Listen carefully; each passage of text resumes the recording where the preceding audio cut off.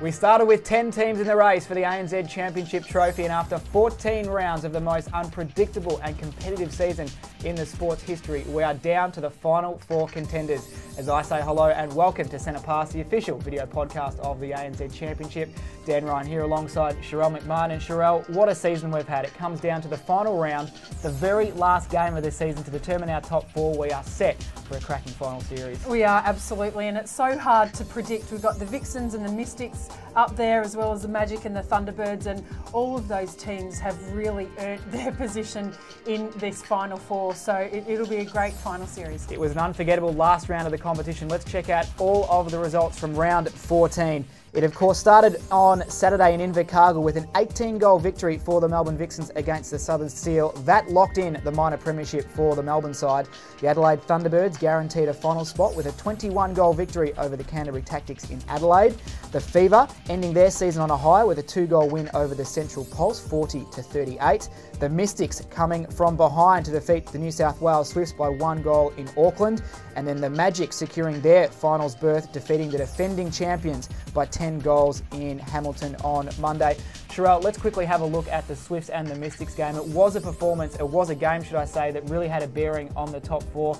The Swifts needed to win. They were in control. They were up by 4 at three-quarter time, but a 15-10 final quarter effort from the Mystics got them across the line in the end. They did, and the Mystics were very, very impressive in that last quarter when the pressure really came on. We had Latu with another 100% game, if you can believe it, and Maria Tutaye really up there in her numbers. She shot 24 goals for that match, so really great tight performance there by their attack lineup. The interesting one, Anna Harrison not taking the court with her calf injury, so that'll be one to keep an eye on through these next few weeks. Yeah, for the New South Wales Swifts, Susan Prattley, another really impressive individual performance, 32 goals from 34 attempts at a very outstanding 94%. For the Swifts, they'll finish the season in 5th place. They needed to win that game to have a chance at the finals and hope results fell their way. Not the case, but 5th result is a reasonable finish for the Swifts, considering not many people at the start of the season gave them a chance at all. They didn't. They had so many changes with new coach, with Catherine Cox obviously heading over to Perth. So, you know, reasonable finish for them, and I guess they'll be looking for next season.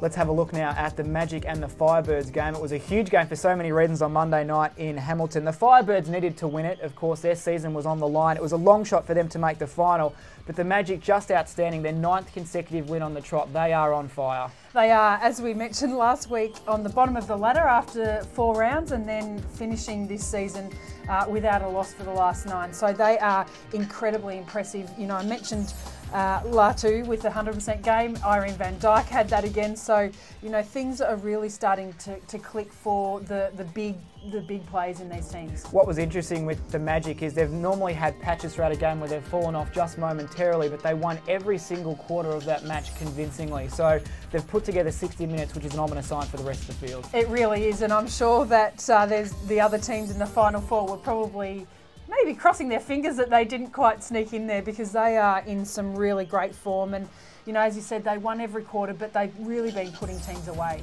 Laura Langman, another outstanding performance in the middle for the Magic. Let's have a look at the ladder, at how it stands at the end of the home and away season. It has been the best home and away season in the history of the ANZ Champs. There's the top 4, the Vixens, the Mystics, Magic and the Thunderbirds.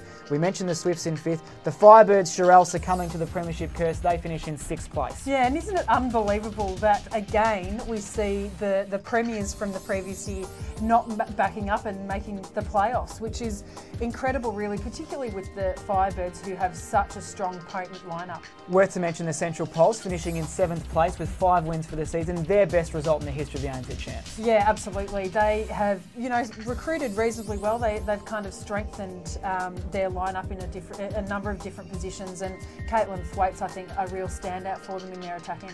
A couple of disappointing seasons, I suppose, for the West Coast Fever, failing to live up to the expectations and all the hype in the pre-season, but expect them to be a different outfit next year. And the Southern Steel in 9th place, their worst season as well. Yeah, that's right. The Fever are an interesting one. I mean, for a few years now, we've been hearing about their coming, they're putting the pressure on, and they just kind of haven't quite taken that step. But maybe, you know, with a bit of a consolidating year this year, they might take that next step. And yeah, Steel, after being up in the finals in the first few rounds, they've really slipped away in the second half of the season. And unfortunately again for the Canterbury Tactics, taking the wooden spoon for the third consecutive year, so a disappointing run for them again. And then worth noting too that Anna Galvin and Marie Bowden officially announcing their retirement at the end of the game against the Thunderbirds on Sunday. Yeah, that's right. A disappointing season for them, I guess. And who knows, we've got 2 official announcements of retirements, and we may see a few more as we go on, who knows. Sherelle, it was a pretty big round of the ANZ Champs. Who was your performer of the week for round 14? Well, my performer of the week was actually Rachel Rasmussen from the Mystics. She came on into that defensive lineup when Anna Harrison's obviously off with her calf injury. And she had a great game, turned the ball over quite a bit and just gives them that little bit of extra flexibility in that defence line. Yeah, another viable option for the Mystics, that's for sure. My performer of the week goes to ANZ Champs rookie Karen Howarth. I think she's been outstanding the last couple of weeks in goal shooter for the Vixens. She's now owned that goal shooter bib and answered all the questions that the Vixen needed responding to in that position. 26 goals for the game, and hard to believe that it's her first year in the ANZ Champs. Yeah, that's what you've got to remember. She seems to come on with so much calm and poise, but yeah, just a young player and doing extremely well. Well, it is now time to turn our attention to the final 4 contenders for the title for this year. We've got the Vixens, the Mystics, the Magic and the Thunderbirds all in the hunt for the ANZ Championship trophy. Sherelle, we're going to do a bit of a form guide and have a look at each of these 4 teams and how they stand coming into the final series. Let's first start about the Melbourne Vixens. 10 wins, 3 losses. They win the minor premiership, their first to finals appearance since 2009. A cracking start to the year, 6 on the trot, and then they lost 3, a bit of a mid-season glitch, but they've come home with a charge. They have, and you know, the last 2 matches that they played over in New Zealand were fairly solid really, and for me the key to those games were their first quarter, and throughout the season they've struggled a little bit with their start, but at quarter time against both the Pulse and the Steel they were up by 10. So huge start for them, so maybe they found the key to that start, which could be the key to them really pushing on through this final series. They've certainly earned the right to host the major semi-final, that is for sure. In second place is the Northern Mystics from New Zealand, of course last year's runners-up. They also finished with 10 wins and 3 losses. They were the team to beat mid-season, Sherelle. We had all the hype and the X factor surrounding the chairlift, thinking that that could be the thing that saw them lift the trophy up at the end of the season. But it's fair to say they're probably not as dangerous or in the form right now as what they were, say, a month ago. Yeah, I think that's probably fair to say. They had a really tight loss only a few weeks ago against the Magic, so that's an interesting one. Could be a good indicator of form. They've had a few close games, some that they've kind of secured and others that have gone the other way. Harrison, for me, is the big one. Whether she comes up from this calf injury, she is such a huge integral part of their defensive lineup and gives them so much energy. So many big game players in that Magic outfit, you just cannot underestimate them or count them out just yet. In third place, Sherelle, was the Waikato Bay of Plenty Magic. 9 wins, 4 losses. As we mentioned, they lost their first 4 games of the season. They were 10th at round 4. They've just won their last 9 on the trot. Fair to say they've been under pressure all year, but they're now well accustomed to having to win every single game. That's right, and going into a final series, it's sometimes good to have that pressure and be used to it, I guess. And aren't their top players really starting to click incredibly well? I mean, they've never missed a final series, if you can believe it, in the ANZ history. And their defensive lineup in particular is starting to really click very nicely. Our finals contender is the Adelaide Thunderbirds, of course. 9 wins and 4 losses as well for them, the same as the Magic. They finished in 4th. They have dominated at certain times throughout the year, but fair to say they've missed opportunities to really secure a top 2 spot. But on their day, and with all players firing, they are untouchable. Yeah, I think that you're right. I think this is a team outfit. This is every single player on that court really doing it for each other. They have spoken about it all year. Obviously, there's a few key plays with Borrego and Von Berto and Shani Layton at the back there, but this is really a team performance for the Thunderbirds, and if they, as you say, if they click, they're very tough to beat. Sherelle, it is time now to preview our semi-final matchups. The major semi-final will be between Melbourne Vixens and the Northern Mystics, the winner having the right to host the grand final. It will be played on Sunday at Rod Laver Arena, 16,000 seat capacity venue. It's going to be absolutely amazing. First time netball's been played in that venue. And Sherelle, their previous encounter was in round 8 and it was the Mystics that got up by 4 goals. Absolutely, and that's a really big point to make, really. The Mystics have often struggled when they've come over to Australia, but they've kind of got over that hoodoo and have really put together a good win.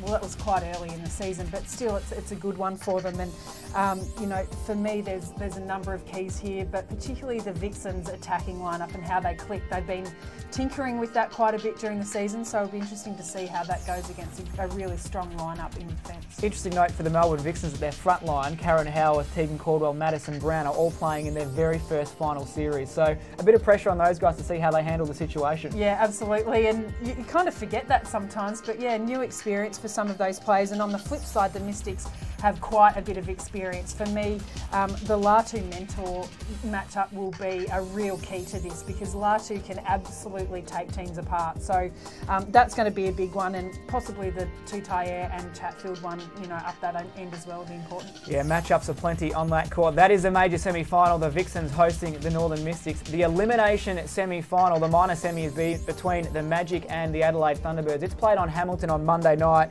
Sherelle, I think these two played in round 13 just a couple of weeks ago. It was a 17-goal win for the Magic, so a big task for the Thunderbirds to try and turn around 17 goals in this semi-final. Yeah, it will be a huge one, but if any team can do it, it's the Thunderbirds. They seem to have a really strong belief, as I mentioned before, in that team. So, you know, for me, the Langman and Von Berto matchup will be great. I think maybe Langman took the cake a couple of weeks ago, but I've got no doubt that Nat Von Berto will be pushing and trying to make a big influence, and I think that key matchup will be, you know, really, really important to this game. Another deciding factor, Sherelle, may be the Adelaide Thunderbirds front line. Centre through to goal shooter up against Williams and De Bruyne. It will take a full team effort to get on top of that Magic back line. Without a doubt, they have pulled things together so well, and we've spoken all year about the Thunderbirds' defensive lineup too. I thought that Leighton's lack of height perhaps really showed up against Irene Van Dijk a couple of weeks ago, so really looking forward to see how the Thunderbirds adjust to that. Well, it is going to be tight, that is for sure. And speaking of tight, our tipping competition could not get any closer, Sherelle. Dee Ryan has jumped in front by 1 after a perfect round in round 14. Oh, well done. You're only 1 point behind, so you're still in with a chance. Who are your tips for this week's semi-finals? Well, I'm going with the Vixens at home over the Mystics, and the Magic again at home over the Thunderbirds, but gee, it's hard to pick. Yeah, the beauty of it is that all 4 teams basically can win on their day, so it's going to be outstanding. I'm going completely opposite to you, Sherelle. I'm going with the Mystics to get over the line against the Vixens, and then the Thunderbirds to get over the line against the Magic. So, as we said, anyone's game. Whoever shows up on the day will win their semi-final matches. Yeah, that's right, and that's why this season has been so great. It's so unpredictable and exciting. Well, that is about it for another episode of Centre Pass. Thank you very much for joining us. The semi-finals are finally here. Make sure you jump onto the ANZ Champs website, follow us on Facebook and Twitter. Don't forget to register your All-Star team, Sherelle. It's one of the great things about the ANZ Championship, and looking forward to seeing what the fans put out there as their best 7 for the year. Definitely log on and put your team in. It's so tough to pick this season, but it'll be interesting. Check your local guides for all of the broadcast details for the final series. We started with 4, we'll be down to 3 next week. Make sure you tune in. We'll catch you then. Goodbye for now. Thank you to our sponsors, our principal sponsor, Associate sponsors, support sponsors and suppliers, and our broadcast partners.